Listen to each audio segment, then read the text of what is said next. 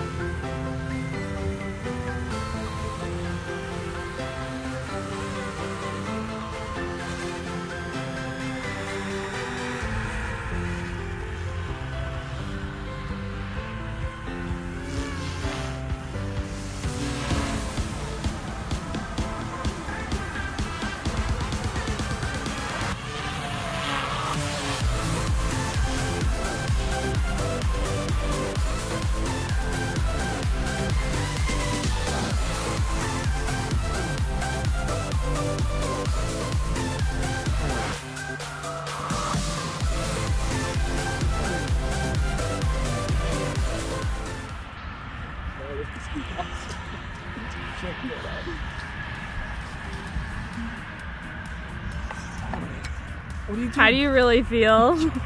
Are you happy? Yeah, I'm super happy. That's insane. I mean, they're very flexible. Look at this. But, I mean, hey, they worked, and that's all that matters. A fully 3D printed Goose Guy S2, who would have thought? Thing is, if you fly hard enough, you'll hit the boom. These are blades for like beginners. They just want to fly around, flip a little bit. Perfect for beginners. Alright, so it flew well. I'm not gonna lie, I probably shouldn't have been standing next to this helicopter as close as I did. It was a short video and a short flight because I didn't know what the capabilities of these 200mm 3D printed blades were. I will do a lot more test flights, and as I had mentioned, yes, these are very flexible blades. So for sport flying, hovering, simple inverted maneuvers, perfect for that.